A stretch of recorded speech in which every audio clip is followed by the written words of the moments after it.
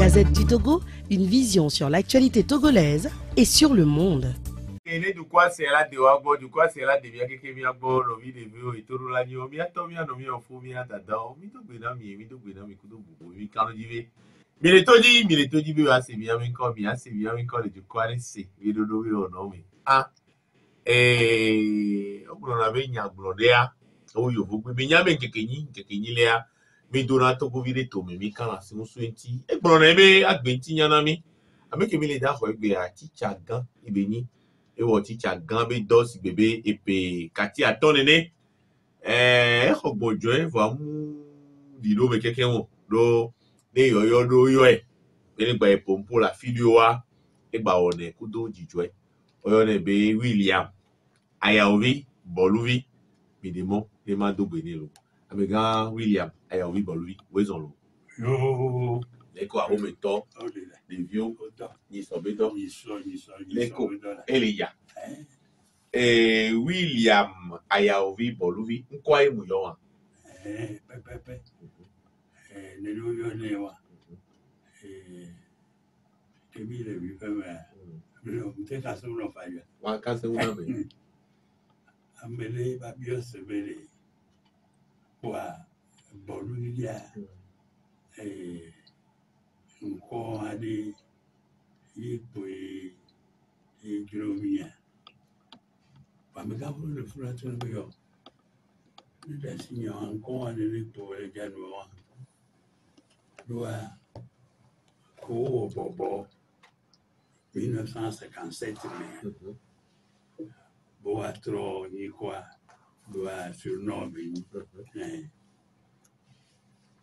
Tony Niame tout bon que bigi le bobo avec le que la tro non tro bon affiché les certificat d'études et nous diplôme nous pour le yosiari on l'avait trouvé les changiema bon de signawa ko le po jano yanke o na togbe owe BOLOUVI o de Bruno Fidelis ya ni le fia et to yi lo so wa o la yo Robert Fiari oyo no William Ayaovi BOLOUVI game oji 25 janvier 1945 et wetri tout ba mais qui voit toi les pays après quand facile que bla nevo atome because dieu c'est vieux du amen toi c'est bien au pauvre américo que si c'est bien nous do nous tout d'avis bon quelqu'un pour dire d'autres amélia les moi ça s'appelle les dossiers et miomeli les dossiers mais il avait conduit au nous yo kimle wa funu konji no san le sebi c'est vive konji boboa wayo on va sur étable pour moi dit Fiari et quand les diolé et puis après quand facile que bla nevo atome les CVV dumea et to que diwa les koyone Ignace Barakou BOLOUVI Ignace Barakou Kofi BOLOUVI et puis il y a Eto Ignace Barakou Kofi BOLOUVI et donc bewo amegantoa kameganyi sukulu le cathédrale via aba sukulu le Dakar au but de la fin avec la comptabilité comptao la comptao me gava boba va to doji le ajo de yo na be ola jisi unique va jo amuye va trop extra cher Bruno assis oye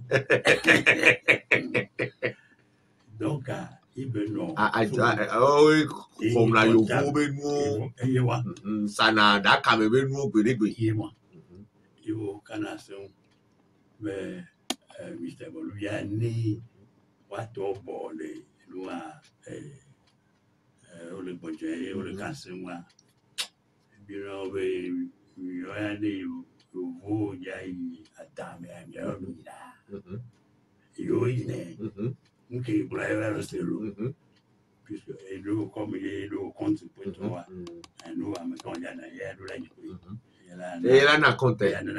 donc il est capable là Enya me borika ke na iku wo il me sonne la wason bio kala se ewa eto a comptable beni wo do le unicommerce et toi voilà bien américain pour Cabanto 1958 o mu si gbo be ko re pe we tore pe la nation gan on va y aller et les millions de 33 alors 1945 au mot dire 1945 et toi pour 76 années 76 donc 76 ans et puis après quand on facile que blandre voix deme nous la couillère que quoi yando alors donc et fi fiari et no qui dit wa ya le ko ya ai no yade c'est bien toi famille américain vivant bon on y a le que comme on l'a me donne là vivant ouais bon que me vieux donc là ouais il a peu cousin le caleni et c'est bien Loma et à PIBON vivant comme ça se prononçait au départ et on a beaucoup de temps on y avait un peu de la chawa ça de vous va tourner donc à ma mère et à Agnès Akua vivant et Akua Agnès Amégan vivant via et à Dokea non y aller pour me donner une wabo noix de maman nia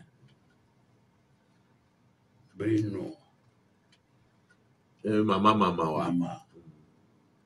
poisson séché fumé et bon et que au plein pavé ola melo alo a deux diasie ma vie bon yo hona kaka hona le dengi noa wa traité à ça wa be kimi poisson mama kaka wa do no yia pa bi do ko via enoa ewa akpa bibe ajobe do via mi amene ne mi anoji ya no aji ame amate Yamade no eto ya de ne papa toi ya obidi papa toi enyas boluvia dananto ma no cha yo bobo de petit mi le po amelaguia mi le po 15 amelaguia aton mi le po 15 aton me ojo el ameko ni mi bangero amelaguia le wo de ka ameko jua ole ameni ewa we aton we aton nyas boluvia no ya diamante vivia eno Agnès eto Ignace ko di ole sevia yo sile alo le ke no sevia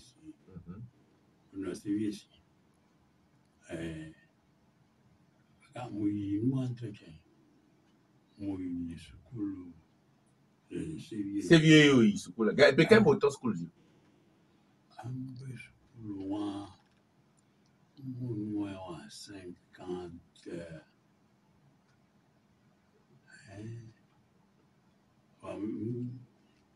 ora do si gbepere ni o pe aden alo ma do si pe atren pe amandre e won ora to school di 52 wa Et après, quand on fait c'est que blaton, bon, mais vu qu'on t'en school à dire, on a, je suis vieux, mission catholique. Saint-Jean apôtre. Saint-Jean apôtre. Bon, nous devons pas me l'écrire le carré. Et les miomia. Et surtout, il peut caler au church ou anti. Et gameke baba hoa nani ni church hoa le toto me le fno. Voilà. Et miomi school le fno. Et wa catholic school ayo to school a dire. Oh, abozo quoi. Oh. Alors on recap oui. Oh, abozo quoi nya. Abozo quoi homo ko nya we. Oh no ndago. Yeah. Yeah, on pour le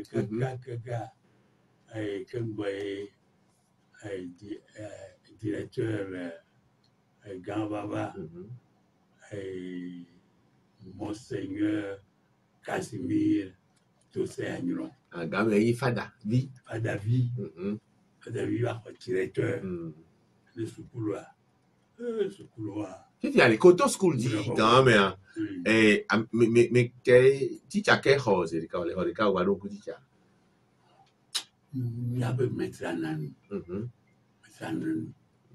David anan que va ngolo homa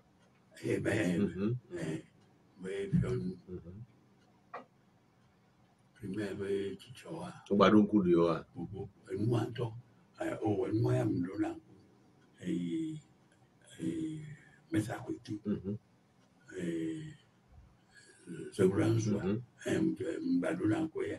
puisque il n'y a pas de parrain de baptême. Donc, m'a décidé de violer, donc il a mis le nom. Même temps, il va jouer le sévier, et nous dirait, bon, Vivia, que mi sukula quand même les TVB catholique et sukulu ko na be Saint-Jean apôtre quand même mais quand il y a pour hadodo quand même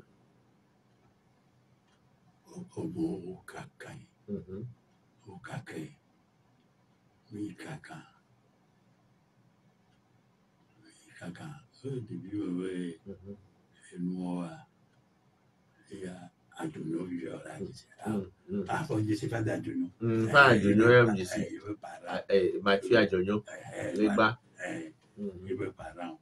Oui, on a et nous et Fia ou deux sont au naïf. Amour. Puis à Kemili School à Kaka Boboye Wasso et Fa David Dossé, Papa. Qui va trop au bishop et il va être 55 mais il se pourra servir si bébé vicaire né et il va redirectionner sur là qui va trop il va sur là oh ai sur là trop et moi ça de ça va ni directeur les CBB sur là et option à nous grand mère oh il toi nous pour pas voilà il toi catéchisme pour voilà et pour voir et catéchisme moi maintenant nous tournons Bruno et moi paternosteria mais pas l'année année par cœur les latins mais notre Père qui est aux cieux alors bientôt la terre mi plana comme intervention ami yo me gars on la nya prière au patin la terre on la nya mo que la terre il y a grand mais au pour la mi vilia oh am pour au bord de milieu on a tellement oui sont tous ensemble au sein de notre et puis il y a les tu as quel rôle quoi d'ailleurs à côté puis il y a et les après nous me coucou ben et puis que mes certificat ce peu et moi je dossier si bébé directeur d'école linéaire et quand on dit les CVB cercle de Sévilla quelqu'un mais il est pour le premier du centre là tout que là ni William Ayaovi Boluvia voilà le premier du centre là va tout mieux mais non le est jogant on est dans ce viré quand même on peut pas dans le viré mi on to wata de eso maganya subo nana tam o mafu ameganya subo via nana tam o mi plan na amaso imbe de makasi mu no se la ko le ki ameyo na melu enye koi sawa ne jadunu utrome ila agugu anote que les Siboya va du mois, au Mako, Bobabila, Tipousé, de Nebela, avec bon, quand mi bulletin, au bulletin vanné. Et toi, il peut y avoir Agui, et Noveléon, et quoi, nous y a plus de faux, plus de va. Ben, vu à son bulletin à l'être Paul. Vu à l'ordre que le secours, comme pour le bounemier. Au maillot banaye, il n'y a pas poté. Mon autre, j'étais troisième. Troisième. La classe. Le tour de nous mais il n'y a pas poté à le roi. C'est pour dire, ben, ça n'a pas et là, non, toi, Monseigneur, on a contrôle l'étoile surtout là. Anna, oh, mon. Le directeur va être là, il a le contrôle, il Odula plan nous y a quoi? L'eau au gens toi filer quoi? Il y a des. Oh mais. Mis son certificat en soi ici. Et puis quand même il certificat. 56, 57. Un peu 57 là. Quoi? Au publié centre pour oh mais. Il y a ici au centre de. C'est bien. Moi, j'avais des bons pour les premiers du centre là sur le CVE fiable là. De toute façon. Premier du centre là, il est bon là. Il a pas au moins 3, 4 les 10 premiers, elle a quoi mener? Premier, deuxième, troisième, quatrième.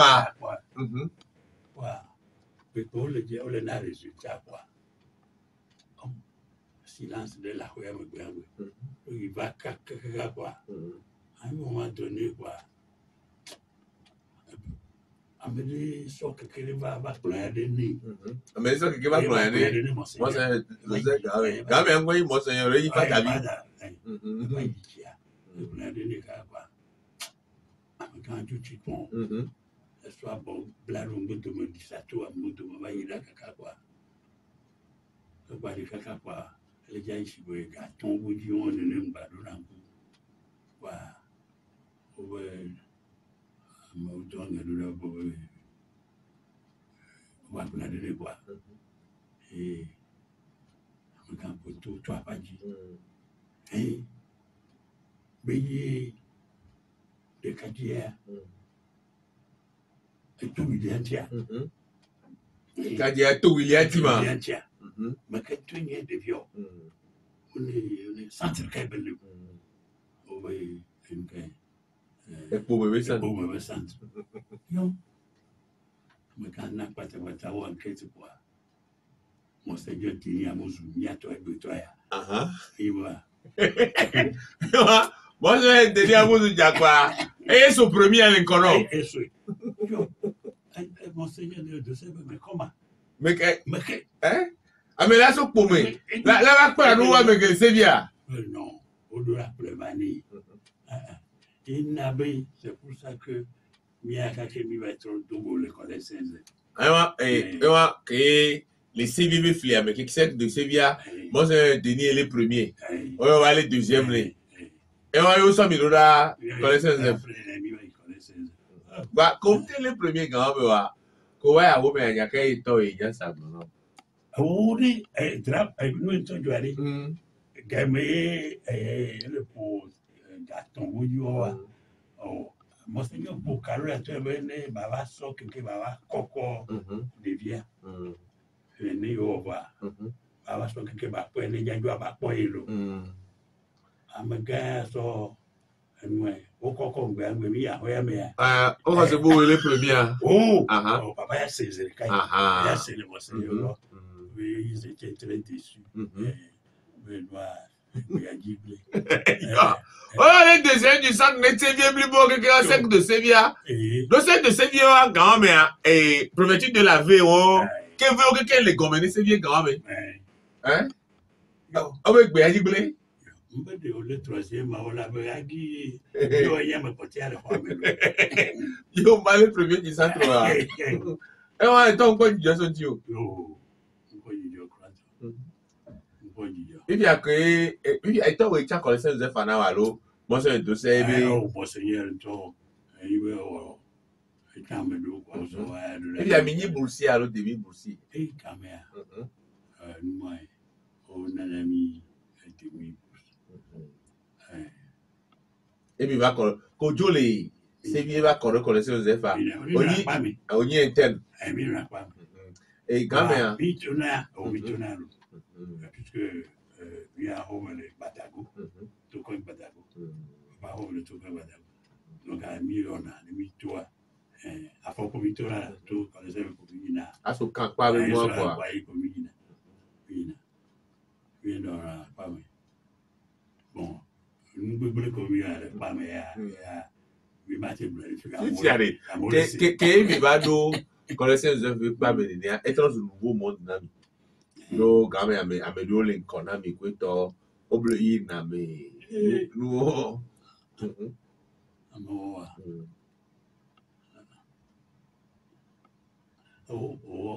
là, amical des anciens du collège Saint-Zépa. Et voilà, quand c'est nous. Oublier, mamie, je veux mon pâté. Il y a qu'on va d'autres collèges Saint-Zépa. Et Ticha, quand on va d'autres golf. Ticha, yo vou Ticha, principalement, il y a un ballon. Il y a un directeur, un tourne sur le on a un père Sprunk. Un officier. Il y a Alsacien. Il y a Alsacien. Il y a une société. On tourne avec SMA au school. Au enseignement support. Père Sprunk naï. Père Althusser. Le civil au champ, on a le service militaire de converti national on va na civil on va là-bas en enseignement. Tu as deux ouais mais tu as deux non on a pas de faire le film aimable. Eh bien, quand même, un autre gay boy en Amérique. Oh non. Primaire surtout, nous avons gagné moi. Et voilà. Accepter la doublement. Il y a un mec qui le collège, c'était très, très, très rare. Et nous avons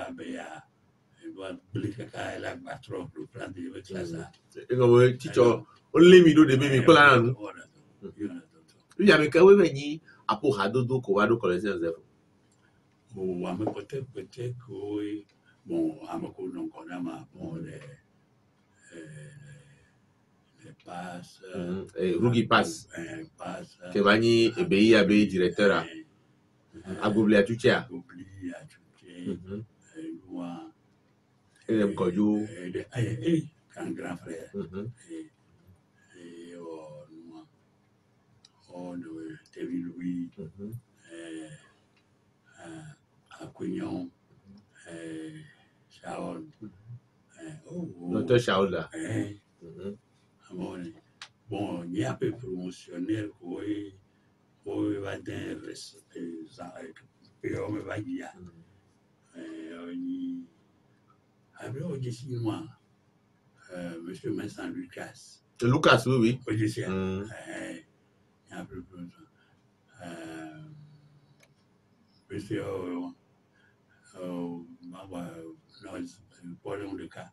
On dit monsieur François Niaouto, architecte. Et puis on a nous les Yamons. Et puis on les Yamons. Il y avait promotion.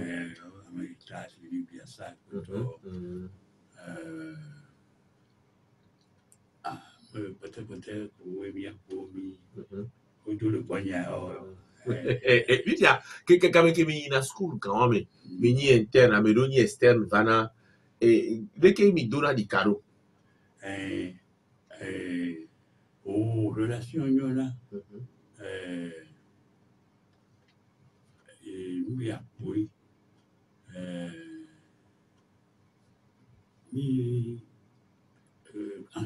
Pas me toi. C'est bien où on a tous ou à me co. Et quand on a me les pas mais nous quand au fond mi kaba mi dans le kaba mi kola na nous discipline dentro di les connaissances ne veulent pas mais et on au beau agba trop de bagné internat mais on mi la dit bien trop bagné internat voir moi et la niña vi kola no hore dio no a me kola lo ai donc quand même et non tout le dernier on y avait mis les parents maintenant moi Lulé, c'est au 5 fois. Mais si nous avons un cinéma, reste. Mais avec quoi on commence quoi? Les flans n'a pas. Mais on a nous qui voit. Mais on a nous travaillons voix. Toi, mais on a pas nous. Il y a que le quoi c'est quoi? Quoi ça traiter quoi blé. Aso wa dosuleni quoi c'est bien oui blanc il est froid ouais je suis bien ba isame abode William blanc il est froid di va dire Willy les commence comme pas mais les reste il va reste oui flèche ati flèche on mouné envie d'aller aller dans ça Bah il flaque pas mi quand même il a dit gbeme o la mi vona mais il la tol mi ça ouais là je me vois là il y a là non mi on a gouvernement voir toi il y a que mi akudo mo se dernier mi trova dogolé et connaissez vous pas il y a obéi les premiers et les deuxièmes, si on connaît le coup, si j'ai mis dans le collège avant, Manoton Tio, allo, quand tu vas étonner, allo, allo, il peut étonner, Tio. Oh non, oui, on est non, ça t'a fait la louille, la t'a fait. Au mieux, on a nous à Gamaya, Priya. Oh non, mais c'est ma la louille. Il y a encore repris de la terre, repris de la terre. A repris d'anglais, mais a repris de mathématiques, mais là en physique, mais là en sciences naturelles. Oh, que mi va les faire à côté moi. Dini tu vas y match. Et bien il y a maths et physique. Série C. Et maths. Il y a encore du il y a sciences expérimentales. Sciences naturelles. Série D. Il y a bien un bac l'autre fois. Il y a une année que j'ai été joué. Je me suis mis dans l'option quand même. Je me quoi. Je me dis à moi la gloire.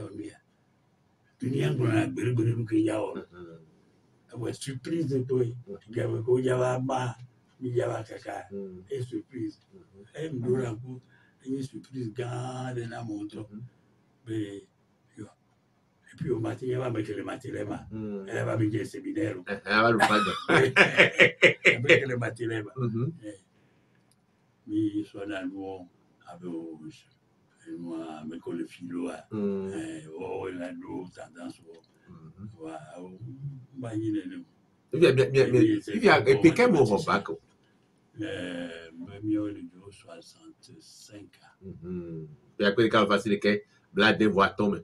Et moi, quand on le voit blonde, on quand on est school, il est 5 jours, pas même. Oui. Oh, quel mot voit blonde. Mais ami, donc, non, la sangi, quand même. Puis, sur le mot, eh oui.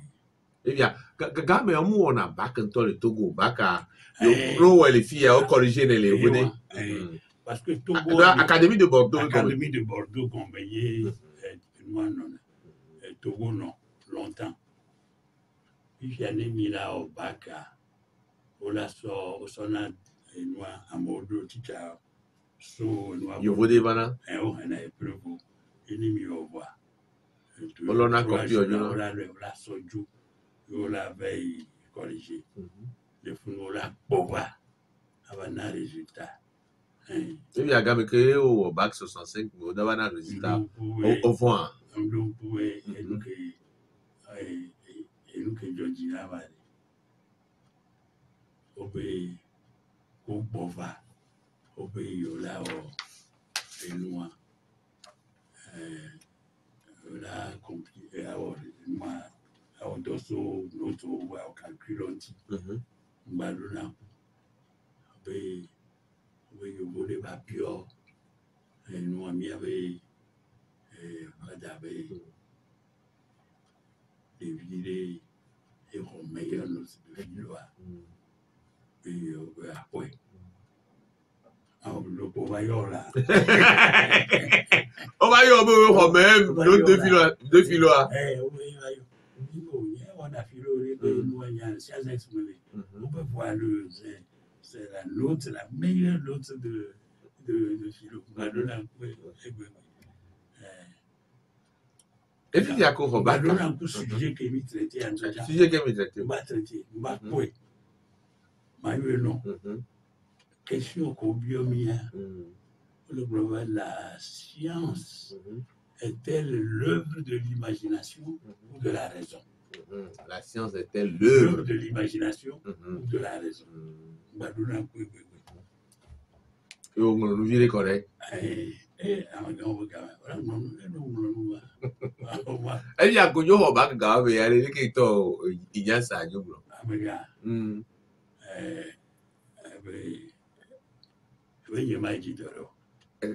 Hein? Quand on va quoi? Oui, on nous fait un temps, 20 dollars.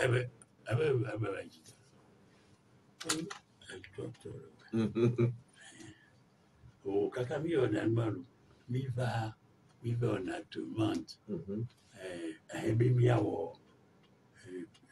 pigiste, on a demandé bien au pigiste à Dje. Les nuits a été radio Lomé. Les radio Lomé. Ah, journaliste là qui va. Il y avait grand frère de ma bouquille, il y avait warning, de tout. Il y a un qui tourne les mieux, c'est bien non. Pour nous, blague, on va écouter, arrêter tout ça. On a bourse. On a obéi.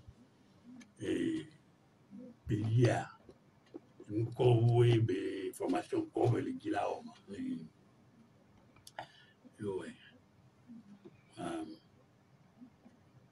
Bawo voyez vidé. Mais on savait nos médecine nous agronomie nous les on les n'a pas signé.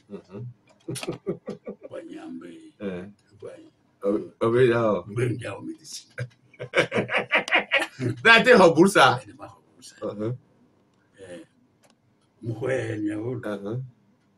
Quand même, au groupe à l'université de Dakar. Université de Dakar. Badona que Mado, il a deux Boulaïka, même Badona encore. Il y avait avocat qui a des mains. Maître Boibo. Ancien trésorier payeur. Claude Yasunu. Donc, il doit faire les Dakar. Que on a dit pour ça, il est joué avancé. Bon, il doit d'abord parce que comme j'étais le président de l'association Bonne Ville de Femme qui me dit, et il effectivement, nous sommes médecine à Dignolo. Ah, médecine bio. Ah, non, vous jouez, ma bousse, oui, là, correctement. Eh bien, il y a dissection de la grenouille, et nous, dissection du poisson, oui, là. Les réalis. À me couiller les trois, de noix, les mitois, les restaurants, on a un cancer à vous faire. Mais ici, prépare. Mais bien, et nous combinons pour la nous. Mais faut tout quoi, il y a quoi ça, il y a une session, nous, m'entend le semblant, qui va au premier trimestre, mais fin quoi. Et pour m'a dit, faculté de droit et sciences économiques. Ouais. Moi, je pas secrétaire avec un gabon de bien se bel climat. Je vois, il me voit pièce, me dit, ma inscription, faculté de sciences économiques. Elle est facile, de naissance, mais on a année, quoi. On a facile. Moi, normal, voyez donc que le culot, il peut avoir vieux, quoi. Oui.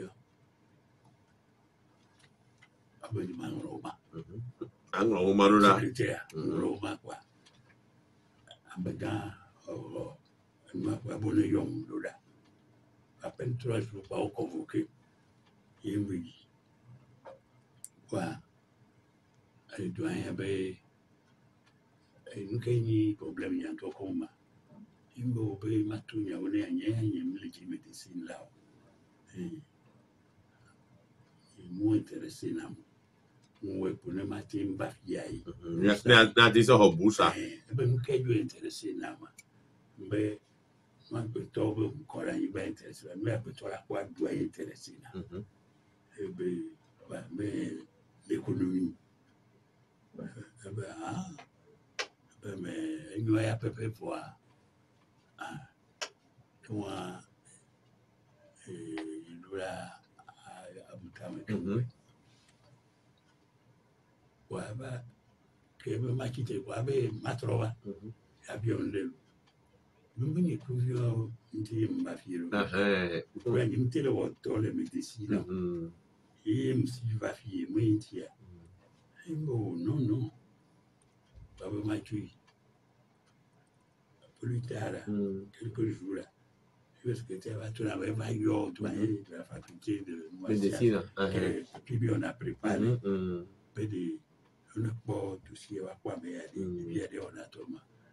On est à rapport à vous, on est à la consomme, on est à ornatoire. Oh, il y a la baba. Oh, il va me dire, pour le son, il va passer. Il me bon, exceptionnellement, il a. Et là, oh. Wabi, il y a Branding Noël, nous tous, nous avons dit, janvier, les bols et filles. Nous clé pour. Il a filé l'université à Batagne, tu as goudou. Quand même, il Sénégal a mis vers Haya minorité universitaire là.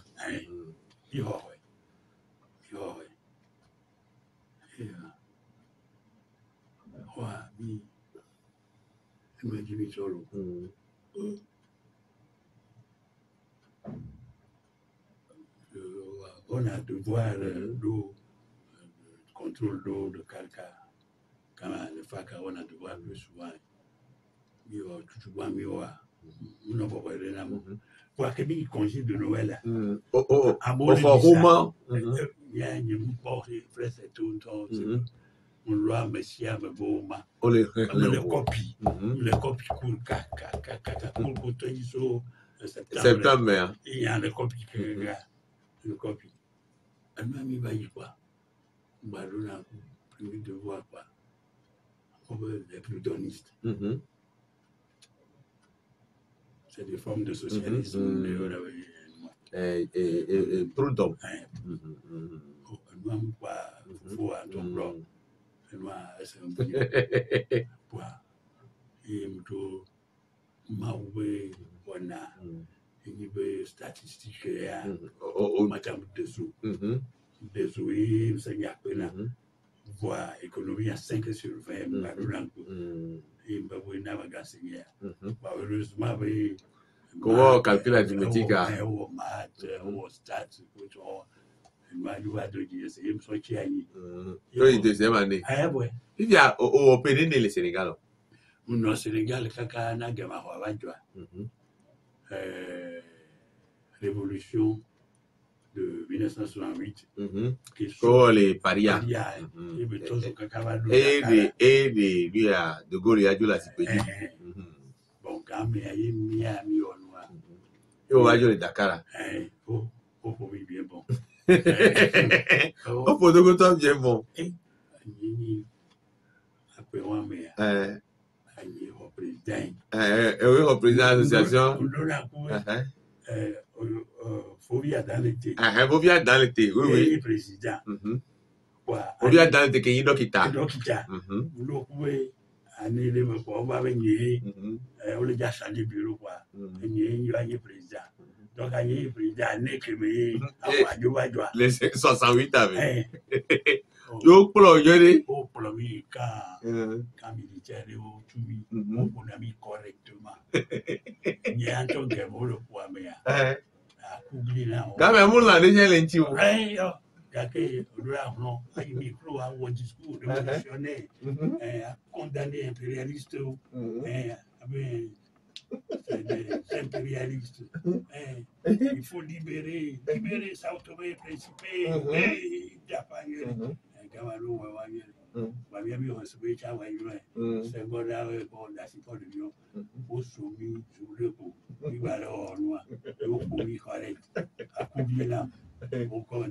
Après, on va transférer quand on dit mis le caca, on va demander le bon. Les Togolais vont repartir chez eux. On les y a à la civile. Il trouve l'homme. Campus. Il a suivi le coin, il y avait un petit alba. On l'a commis, il y a eu Yahweh. Et au premier, ma fille. Il trouve comme il va. Comme il va. Puis il y a.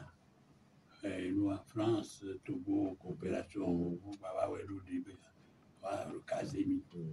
Vous pouvez y aller en France. Il va en France. Et en France, c'est le cas. Vous va au impôt alors? Oh non. Tout impôt à vivre. Alors, vous avez un inspecteur des impôts, mais grade là, s'il vous plaît. Il y a que Joe va en France avec comme un compagnon. Qui est ou affecté l'université de Clermont. Clermont-Ferrand. Une licence de fond. Licence en économie. Licence en économie. Jodo, chance terrible.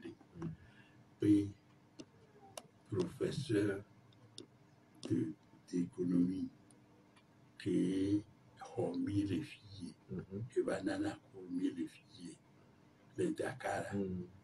On va retrouver les fonds. Les Clermont-Ferrand.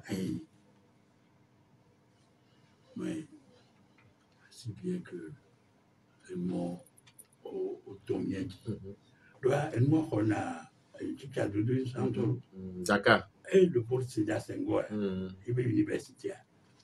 Il trouve Chana. Ticha, Daho, Kotale Wasia. Le passé concours d'agrégation. Nous, les gens, affectation.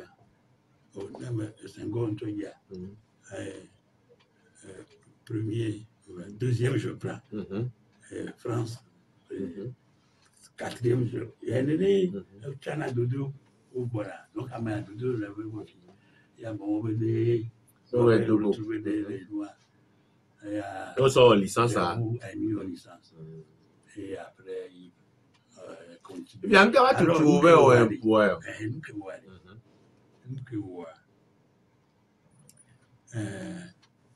Professeur de l'Inofna. Major Yokono, on avait chaque construit. À moi, c'est un génie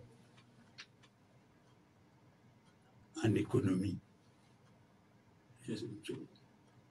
A influencé tellement. Après, au match tout bon. En fait, je dis au match tout bon, c'est en fait le deuxième. Après, publication.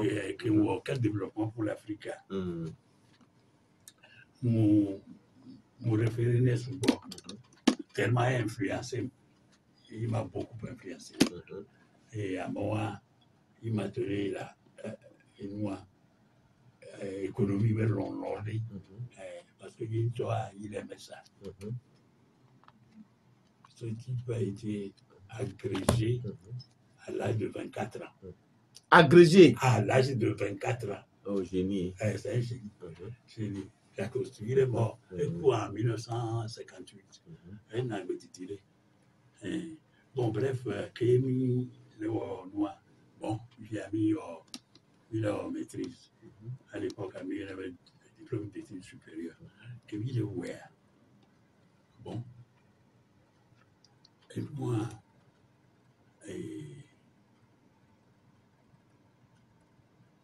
formation spécialisée, on pouvait Valérie Giscard d'Estaing. Qui est président. Qui est Pompidou, quoi. Et il va 74 à 81. Qui est même ministre. Elle sort école des impôts. ENI. ENIA.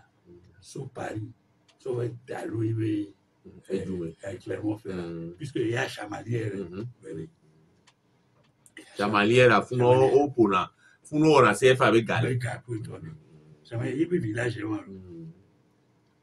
Quand il y a que les facs, les universitaires.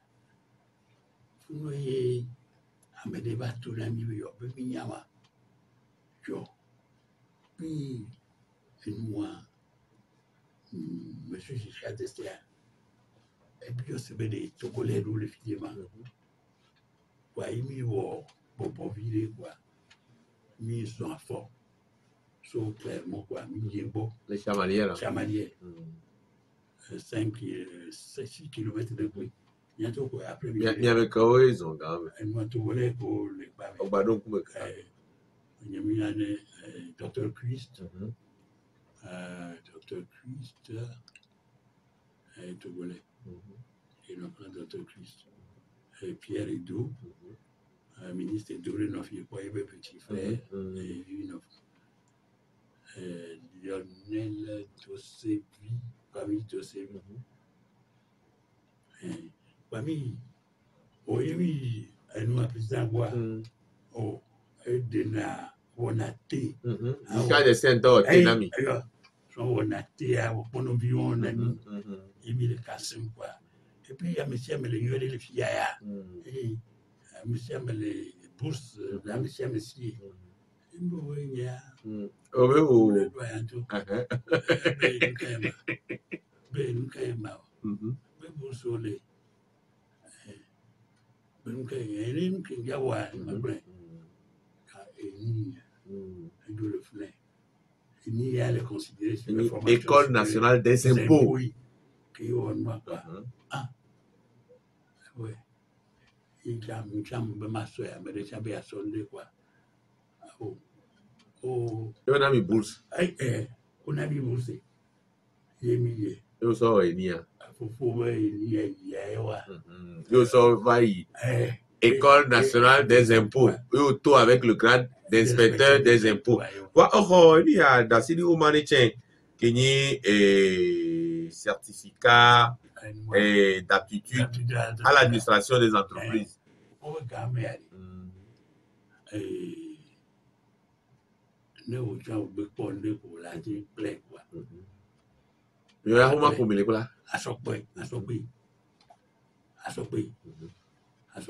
Nous, on va dire Jolie Clément Ferrand, travaille Lyon.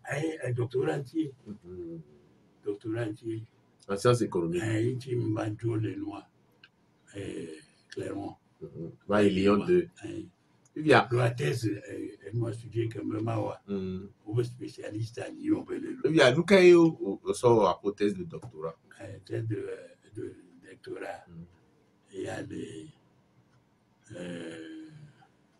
bon au Mawa, il me soit fait moi la transition de l'économie socialiste à l'économie capitaliste. Transition de l'économie socialiste à l'économie capitaliste. Il y a où est grand mais au soutenir la mention encore. Au sanctionner. Nous assez bien tu m'amènes de pour nami. Donc moi je suis à mais ou à mais ni quand on ka mi va moi théorie monétaire mais amener les jurys à mais elle est découvrir une théorie américaine quand même né au ni français voyons voter sur l'Amérique à théorie ou obédi dia nous il va au stade il faut nous boire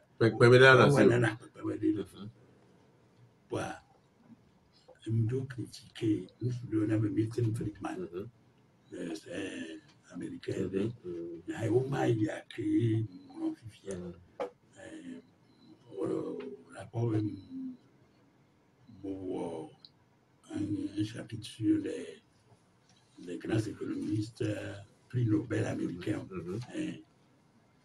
Milton Friedman à l'époque quand même à nous théorie autour au nom de la France au la nord et jury à l'Allemagne il y a même critiqué Milton Friedman d'accord divisé nous soit bigi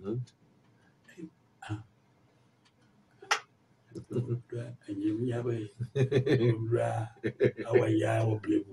il y avait et quel mot doctorat 71 meilleurs doctorat quoi doctorat les France comme dit à ti France a eu trop bon bateau quoi yo il y a quoi là il boit mais il m'a peut-être que doctorat on tombe sur les France alors dit à dit dans le courant il y a mis on a nous répétiteur oui il y a mis on a répétiteur de le fac je veux que de on a répétiteur de il y a mis on a il y a mis on nous que va les déjà des fois et il peut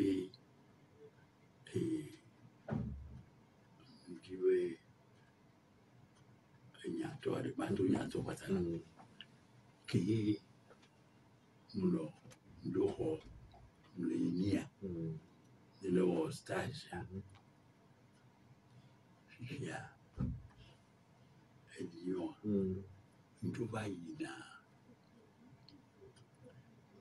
l'équipe de mi vers le contrôle les sociétés de mi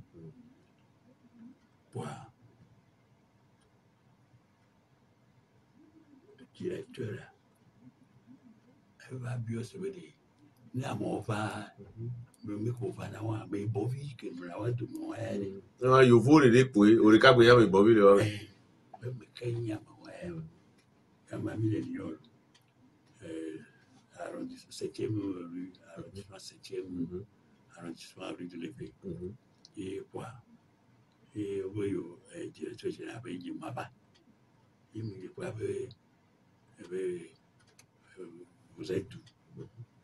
Mais je suis originaire du Togo. Vous quoi? Vous faites qu'est-ce que vous faites ici? Il me dit, mais vous avez bien vu, là, je suis à la direction des impôts, là, du 7e arrondissement. Mais vous avez l'intention de rester ici?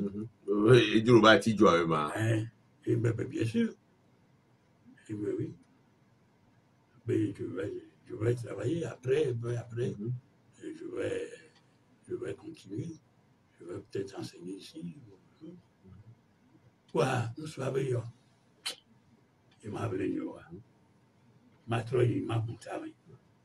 Nous sommes là, les filles. Il m'a adjoint à quoi? Il m'a dit, et puis il m'a dit, et bien, vous avez une société à Lomé? Eh bien oui. Mais vous ne connaissez pas Brossette à Lomé? Eh bien, non. Mais c'est ma société. Ah bon? Mais alors, mais c'est très bien. Mais non. Il y a des gens comme vous. C'est des gens comme vous qu'il faut pour aller travailler chez vous. Et si moi, je peux vous engager dans ma société comme responsable. Oh là. Et quoi?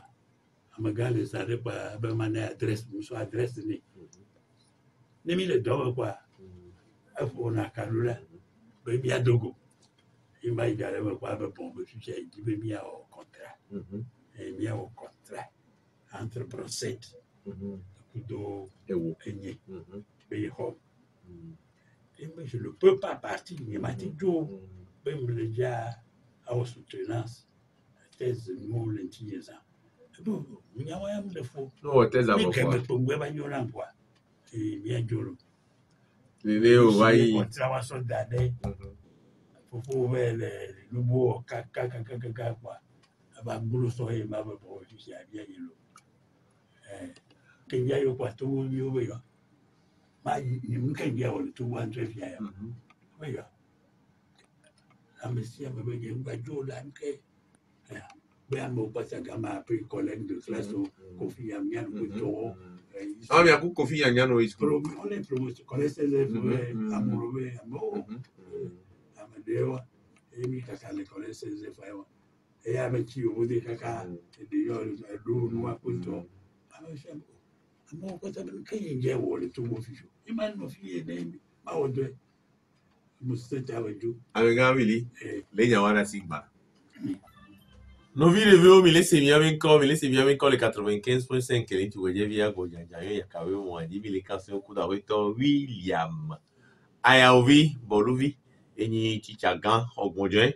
Ma grande Ogmodjoin, qui est au dos, Bayou et les doigts. Et bah, ma vie, que va, et Pékin Mojo, les Français, au bout des Adjou Bobat, Togo. Mais avant, dans les brossettes valent Togo.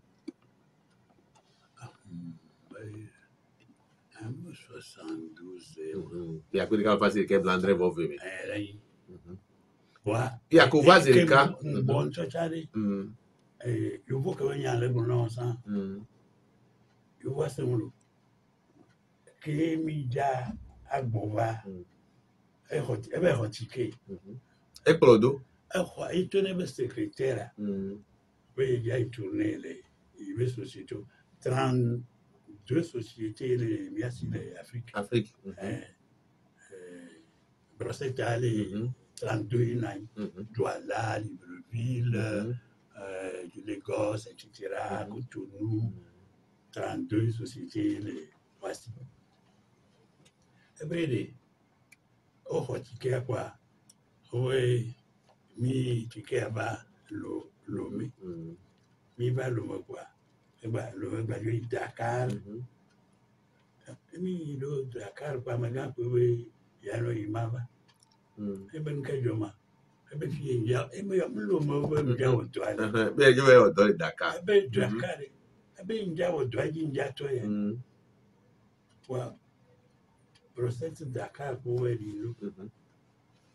Et votre homme, va lui aider. Madame, quel est ton tour comme elle veut qu'on caca. Mais il me donnait le Paris, Lyon, il me tourne en bain de va, il y a un directeur. Et bien, justement, non. Le qui m'a dit si tu pas un directeur. Il y a un pro. Il y a un fichier. Bon, vous êtes diplômé, là c'est autre chose, mais vous ne connaissez pas le métier. Donc, quand vous allez rester ici, à Dakar, on va vous apprendre. À quoi doit aller Dakar? Nous sommes assis le fond 1 an. Nous sommes quoi là-dedans? Avec Joe le voyeur. Et moi, il y a un magasin. À nos ponts, nous, il y a le coyonneur. À Port de Croquis. Il y en avait eux, machin, eux, X32. Il y en a un. Et nous avons fait caca pour le cas. Là, nous sommes donc, après, vous soyez pour Walou. Walou est un directeur. Un directeur commercial du moins. Kembwe. Il est fou. Bon, il va un directeur qui a payé mes ou. On l'a pas platé. Oh, rigueur, ouais. Elle va au lieu dans les brossettes et va au Togo. Autant de choses. Il y a un ministre de l'Éducation. Quand il a mis le créer l'université de Loin les filles. Voyons le diamant. Université de Diamant. Université de Diamant. Et recteur par Johnson. Il est mis le diamant. Il y a un sciences économiques et noir. Et vous voulez nous poster. Oui, nous font. Tu fais le diamant. Voilà. Je devais tourner noir. Le ministre de l'Éducation, il y a le fille du Val. Et le ministre qui a convoqué. Le ministre qui a convoqué au grand.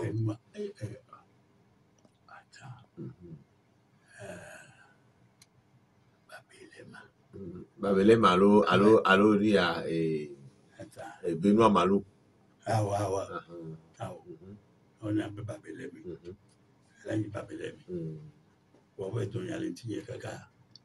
Il me fait un temps, il me dit au map, il voit. Il me fait un là, il voit va.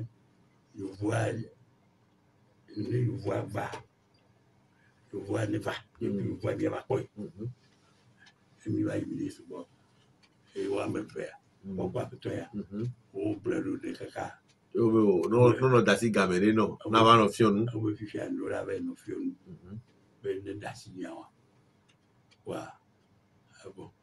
Il va plein de dessus. Et on a gel honneur la fille qui peut pas autant. Oh, caméra. Caméra doit le magnifique. Il y a mon dinato à caca. Oui, en gamin. Après premier étudiant, en tout temps, nous quoi. Moi affecté là, donc il y a qu'un boy. Il y a que au Vedo campus pas mais il autant nous qu'au question. Alors au donc nous le lycée 2 février. Le lycée 2 février. Elle est campagne. Bon. Il y a encore économie générale. Plutôt internationale. Économie internationale. Le cours fait homme de l'an. Mais quand on y school, oui, tout ma au cours. Au ballon coup de wa. De l'an, oui. Attends. Étudiant de Bonato, il y a des caca. Il va nous payer ou acheter. Nous vit Pierre. Paix à son âme. À Bondé. Nous vit Pierre à Bondé. Alors, on va sur la France, et nous, quand les filles, les France, on peut avoir une licence, les filles. Et va y numéro 3, les BOAD. On n'a pas président, on pas vice-président. C'était le meilleur étudiant que j'ai eu ça. Économie internationale, là, je me souviens avoir vu l'ancien directeur de la BTCI, M. Kanikachoua. Je me souviens avoir eu Mme Jacqueline Tété Ritas, ministre d'eau. Non, nous school, oui, on va les ministres. Bien sûr. Je suis vieux quand même. Ça a 18 ans. Est-ce que tu y allais? Et nous, quoi, je gardé le man là. La mafia. Il y a les gens qui me allé et au lection noir. Elle va donc aller. Oh, nous allons. Mon décret ministériel. Vous sont nommés, vous sont assistant. Décret. Le décret est signé. Et on va donner un coup décret qu'on prend de Gamia. Ministre Tordo. Ça, oui. Même décision. Il y a me permis. Et comment on a Tordo? Il va dire ministre de la Justice, là, il est en transition avec Gamia. Voilà. Gamia n'y plus. Bon, Gamia, on a démission. Les valeurs là. On a démission à l'université.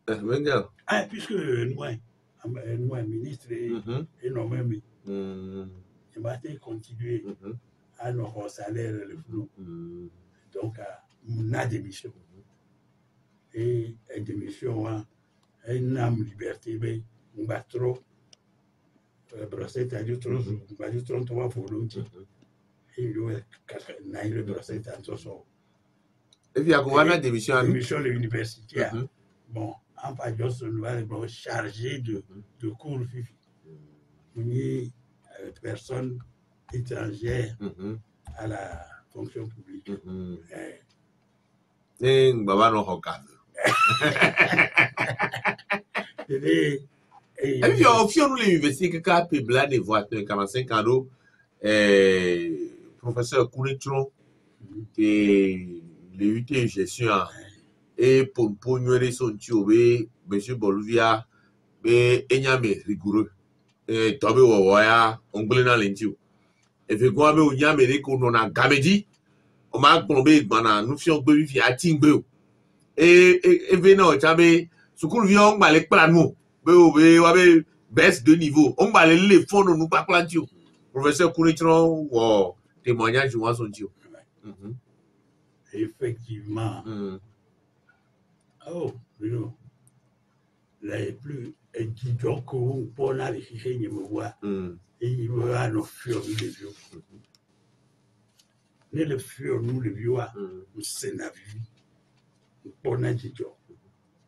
Kafuna Mao. 45 ans, il y a. On va faire un noir. Alors, nous disons. Elle va, on y administrateur, tu as un job pour lui, mais. A joke ni unicomère et toi dans les qui va trop sur l'extrager on te va pour l'extrager 2001 mais on va pour l'extrager nous fait faire un petit tonatique oh oui oh là c'est nous encore professeur BOLOUVI et Philippe BOLOUVI au Sénégal fidèle Philippe BOLOUVI bon fidèle Philippe moi Ignace Promega et toi Ignace hein pas d'homme à ta vie où est Philippe BOLOUVI il a 2 ans mais ça c'est où donc nous au premier à moi pour avoir fofo à ta vie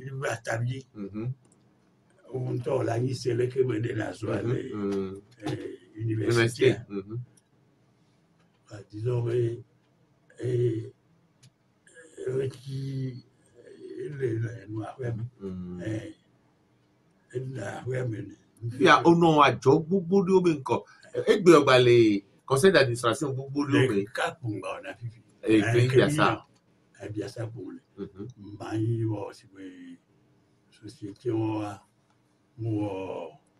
attends Congat on va port autonome Régie des eaux PDE vous avez pas ta ouais on va trouver que transition to va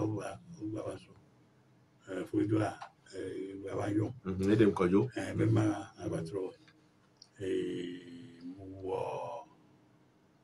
to loin. Donc, une personne ressource dans les zones franches, il y a avec nous, mais. Aïe, nous, que va au programme pour voir vraiment le développement du pays. Qui ont étudié grande. Il faut une conférence, tiens, conférence nationale souveraine au Gomele. Conférence, il y a Mouyi. Ça va y représenter moi, patronat, mettons donc. Patronat. Conseil national du patronat du Togo. Comme. Ah, mais il y a comme monsieur coup dehors, oui, quand même. On a des coups dehors. Il le patronat. Le patronat. Comme la politique, l'agité. Et au fond, nous, on a conseil d'administration, mais oui, les Togo de Dieu. On a même les Dubo, mais quand les. Fico, Brosset, B, nous, on a. Mon administrateur, l'administrateur, les Douala. Mon administrateur, les Coutons. Et quoi, vous pouvez les gens mettant au bado gamé, mon roman, rame, et concept de transition économie et capitaliste à l'économie socialiste. On va en quel développement pour l'Afrique subsaharienne. On va en lever sur l'économie mondiale. Et à, on sort Honoré de Balzac, Honoré de Balzac a dit, comment on entend quand les cas de Paris, Moussi, Kaka, au 51 ans, Bédo, Bekoulé, 1850, mais voilà. On veut que Honoré de Balzac, coup, et on l'a dit, Paris s'était arrêté. Donc, Victor Hugo est prononcé, et il y a oraison funèbre quand même. On dit, on perd la chaise, division 48. Donc, nous veillons pas, et bien, on garde. Bruno, ancien, il est là.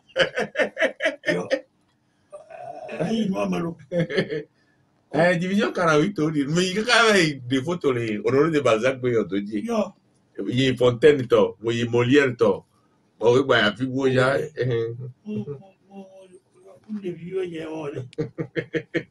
Honoré de Balzac qui a chez le Blanet. Vous savez, il y a deux ans. C'est l'un des plus grands économistes qui a été méconnu. Comme je suis béni économiste, au manque de temps pour se bénir. Et au manque beaucoup de temps, et la comédie humaine. Et plus de 90 romans ont regroupé la comédie humaine. Mais nous sommes le médecin de campagne. Oh, il y a maire de Copenton, master son club. Ouais, c'est le néo, vous, pas de développement. Ouais, il y a un modèle là. Et George Dina. Il y a pas de tout. Il y a un économiste au milieu, Togoa, milieu, Africa, milieu de Soussoukou, de Tova. Parce que les que voice calamities in deserto. Vous êtes la voix qui crie dans le désert. Et que mais les dapa les bedada possible Johannes Baptiste année. Donc ils sont PDM et puis quand tu es en humanité et développement économique de l'Afrique noire. Question d'hier, question d'aujourd'hui. Mais nous sommes Afrique avec du la contre yé, voilà. Théoricien au comédie, non? Avec un William BOLOUVI. Nous, comment côté nous, de Balzac, développement économique de l'Afrique noire. Question d'hier, question d'aujourd'hui. Comment voilà, tu vois? Elle y a. Elle est temps. Pour si c'est un abbé, que vous m'atoua, il a mon de défendre à mon yale que elle est une des cas comité au Wayne Université to au à doit s'habiller là. Et ouais, il peut voir mon nya. On nous dit comment on a fait fier et développement économique de l'Afrique noire. question d'hier, question d'aujourd'hui. Elle est, on l'a quoi la plaire. Fifi Gento, elle est ça. Elle est. Maman, ouais, donne un FM, je sais, mais ma c'est. Ah, un amour latin, doit de Niamo le bébé là. On y a un petit blanc. Ah, Kenya Joua, les. Quand date d'assise, production en 2019. Et des vieux abeilles. Benyem le blé au caca, le com le jouet. Et même que je. Et puis nous, brossant, on peut y aller aux conférences là. Et la sortie, ça va nous, il a étudié, le pomble na yo. Voilà. Et n'y joue le jour. Et m'be. Oh. Nous, on est amoureux. Mangolon, New York. Nous, quelqu'un promet, non. Mangolon, sous forme de livre de. Ma ouais, non, so d'aller. Ah, bon, Tonya, étudié à Gam. Gam, la go, le poga pour crédit pour opération de la téléphone. Donc, à Oma, un trop, so, il y avait vu, il y avait vu rouler. Un trop, so, et so, et deux, ma maman. N'est-ce pas bon, la télé, elle a une autre. Avec William BOLOUVI, il y a même pour faire noir et va regarder mes amis du syndicat Grand Reçoit quand même le professeur Léopold Messang il est vieilli en contonami mais donne me dira donne du nyame nyame viri au donne du nyame alors ouais bébé ma au nyame bé so dossier bé ma au du nyame les filles pour ma Zélia et qui au la conférence nationale moi on yo chambo a nommé au ministre quoi oh bientôt nyao on nomme nous c'est pas oh proposition voilà non voilà le ministre de l'économie et des finances ignoré tu bois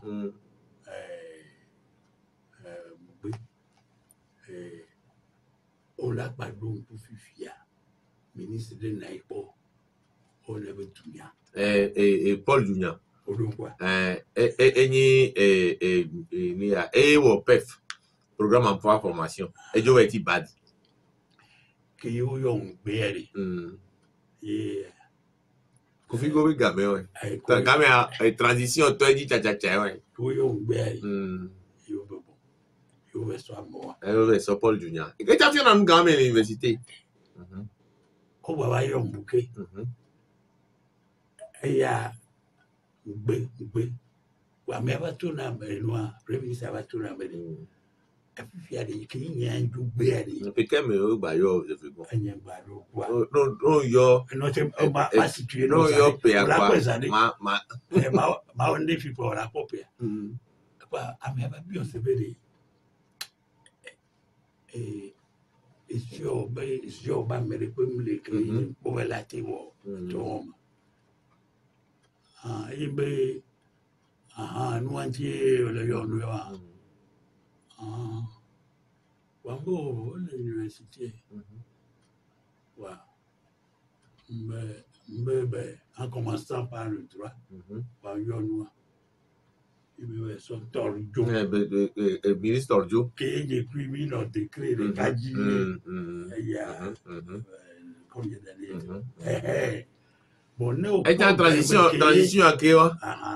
Transition, Kofi Goye, on s'est fait, d'accord. Kofi Goye, on s'est fait, Yamna pour Yaoba. Kama soit moi. Donc, nous portons jouer moi pour rapport à nous que nous sollicitons. Fiari.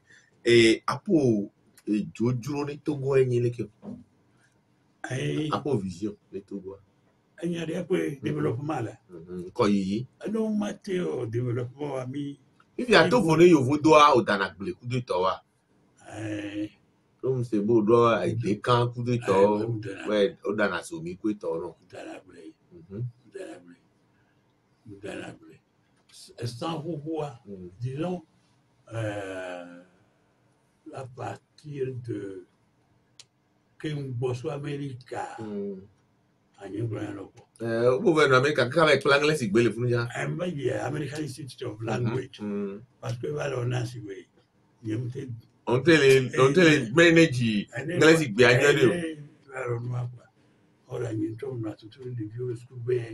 Si vous ne connaissez pas l'anglais, si vous ne connaissez pas l'informatique, vous ne pouvez rien faire. Bon, et tu vas aller nous à peu près. Il va pour Dubaï, Boston. Il va nous faire. Mais pas l'anglais, c'est bien. Il faut mater, il a school. Oh, les pions, avec deux locaux, il va y aller à Boston. Nous avons écrit à Monero, Ukrainien. Ukrainien. Nous les noms, bien avec la ça, Ukrainien. Nous avons. Il va bien sûr, nous quand il y a bien. Il gouvernement il sort là. Mais il va pas l'anglais. Mais il va pas l'anglais, c'est bien correct. Anglais mais. Nous avons une offre. Donc à Kembe il va mais c'est bien pour voir. Il va bien. Ay ouais. Mais nous adapter. Comment ben on a noix vivrier maïs haricots. On donne à bliaï. Haricots. Bon, il y a planté la tête de noix mais pour l'avenir. Bon, à partir de 2008, alors ma tante. Oh, that's anglais. Anglais, animal non. Il y a moi un bloc. D'accord, sinon. On mia messo, mia sei. On pense qu'il y a assez au mia da si va qua. C'est des bois de 15, 20 ans. Oh, il va si vite que il y a un bois d'œuvre. Voilà. 40 ans. Bon, mes enfants. Si allez et du coup qu'on pourrait monsieur BOLOUVI et des soins d'Ivia. Oh si. Oh il y a Vignosien. Ouais. Aussi les autres. Vignosien. Voilà donc. Et puis il y a comme par hasard nous ils font toujours un peu ce qui est difficile. Bon. Il a fait finance and formation anglaise de finance and development à l'Ondévo. Mais moi au social sciences, sciences sociales.